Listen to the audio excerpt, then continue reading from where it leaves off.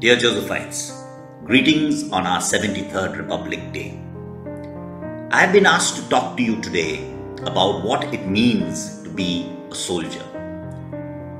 Well, I thought about it, and it occurred to me that being a soldier is a lot like being a Josephite. It's a privilege and honor that not everybody is fortunate to have. But more on that later. I'm not going to talk to you about any big issues like national security or territorial integrity or the role of the armed forces. What I'd like to do in the next few minutes is give you an insight into the Indian Army from my perspective. I've often been asked that if I could set the clock back, would I again choose a life in uniform? The honest answer is yes. When I look back over the last 37 years of my life in the army, I can say with a fair degree of confidence that I made the right choice. Why? There are a number of reasons, but to me, the most important one is the men. Now, the Indian soldier is among the finest, if not the finest soldier in the world. It's a big statement, but I stand by it. Being given an opportunity to work with our soldiers, interact with them, and even lead them has to me been a humbling and exhilarating experience. If you win the trust and confidence of our soldiers, they will follow you anywhere. They will do anything you ask them and lay down their lives without hesitation. And do remember, dear students, the Indian Army has and continues to be a very operationally active army. And then, of course, there is that feeling of belonging to one big family called the Indian Army. And that wherever you go, or whoever you are, someone has your back, literally and figuratively. So from the jungles of Arunachal Pradesh to the deserts of Rajasthan, you are never really alone. And that's a wonderfully reassuring feeling. Boredom. I've often heard people say that my job is boring. I've never really experienced that, because if there's one thing in the army is that change is the only constant.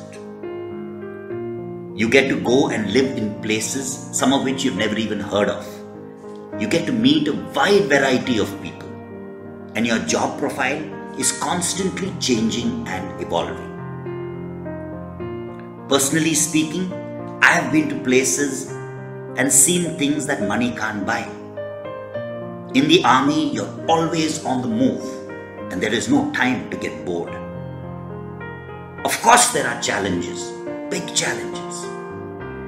Long separations from home, very difficult working conditions, and most important of all, you are responsible through your decisions and actions for the lives of your troops. But let me tell you, dear students, once you join this organization, wear this uniform and stand in front of your soldiers, there is no challenge that seems impossible. And this is when I come back to good old St. Joseph's. Honesty, fair play, a strong sense of justice, and most important, knowing right from wrong are just some of the qualities and values a soldier and a Josephite share. I have no hesitation in saying that if it had not been for our school, I would not be here today. Dear students, the values which our school imparts may not be apparent to you right now, but once you go out into the world outside, you will find it is these values that will act like life rafts in a stormy sea.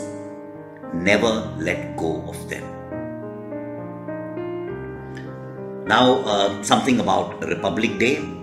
Republic Day signifies that India is independent.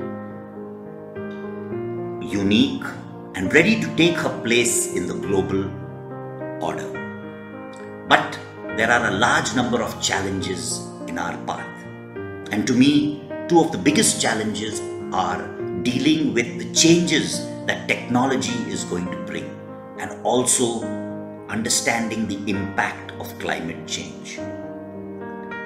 And dear students, you are going to be leading the army that is going to take on these challenges.